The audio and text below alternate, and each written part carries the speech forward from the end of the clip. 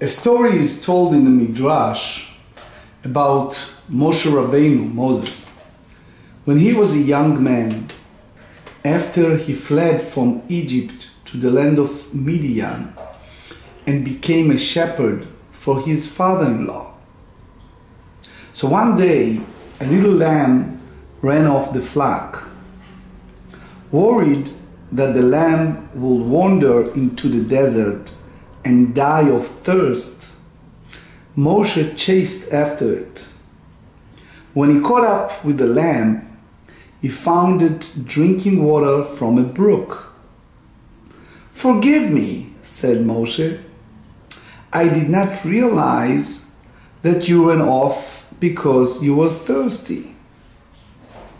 Moshe let the lamb finish drinking and then carry it on his shoulders back to the flock. Because of Moshe's tremendous compassion for every one of his sheep, God chose him to be the one to bring his flock, quote unquote, to the Jewish people out of Egypt. Now, in this week's Parashat, Ki Tisa, we first read that Moshe is commanded to take a population census of the Jewish people by collecting a half shekel from each and then counting the coins. The Parsha continues with the enumeration of the detailed formula by making the anointing oil used in the Mishkan, in the tabernacle. Later, we read the episode of the golden calf, when some of the Jewish people turn to idol worship while Moshe is up on Mount Sinai. So there is a common thread. Numbers and calculations figure prominently throughout. The Jewish population was counted. The anointing oil was made of exactly 11 species in precise measures. The Jewish people received 613 commandments when they stood at Mount Sinai. They were to count 40 days until Moshe's return, but they miscalculated and were led to idolatry, a betrayal of the first commandment to worship only one God.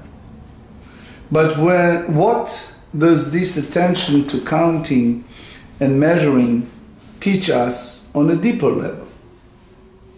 When we read about the population census, we can grasp God's love for each individual.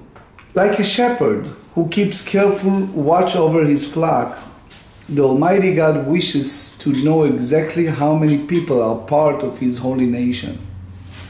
Every single person, quote unquote, counts, whether rich or poor, scholarly or simple.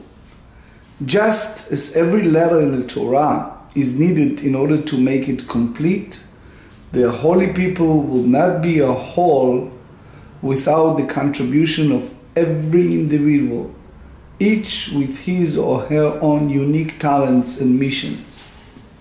Today, with approximately 12 million Jews in the world of 7 billion people, everyone is precious.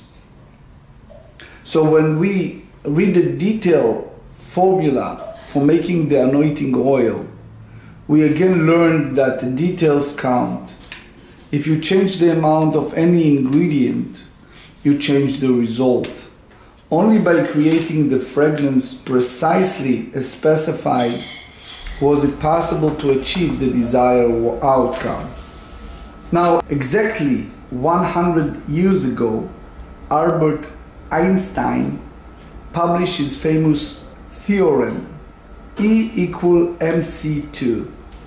Energy equals mass times the speed of light squared.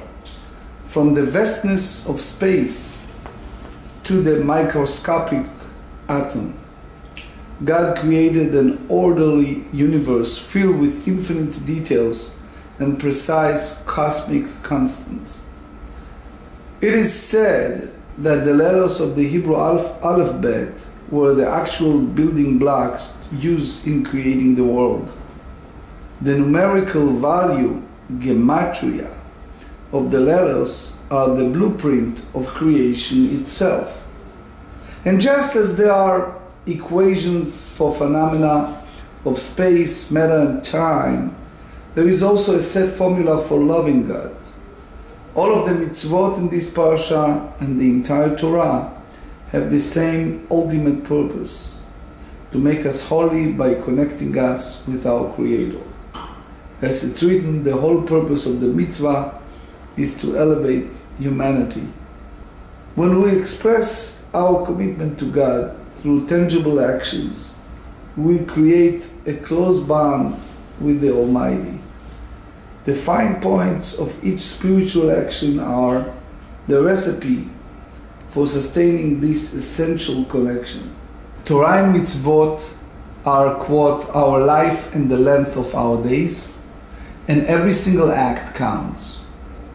May we strive to raise ourselves and the world around us through careful attention to the mitzvot we do, and may our deeds tip the scales toward good and bring a time of true and lasting peace.